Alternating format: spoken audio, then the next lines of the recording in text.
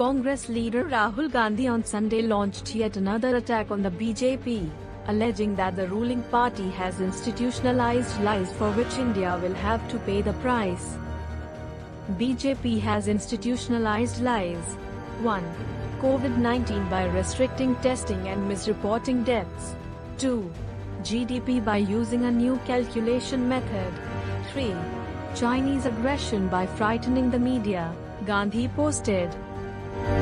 The illusion will break soon and India will pay the price, the Congress leader tweeted along with the article from International Daily with the title As India Skyrockets Past 1 Million Coronavirus Cases, a mystery surrounds death toll.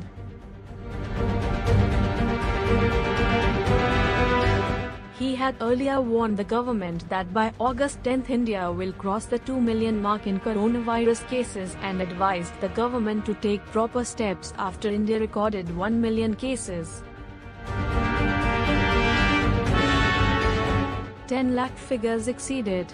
If COVID-19 spreads at the same speed, more than 20 lakhs will be infected in the country by August 10, Rahul Gandhi tweeted on July 17. On Saturday, Rahul Gandhi had slammed the Modi government over the LAC face-off with China in eastern Ladakh, saying India will have to pay a huge price because of the government's cowardly actions. China has taken our land and the government of India is behaving like Chamberlain.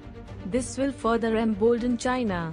India is going to pay a huge price because of government of India's cowardly actions, Gandhi tweeted on Saturday.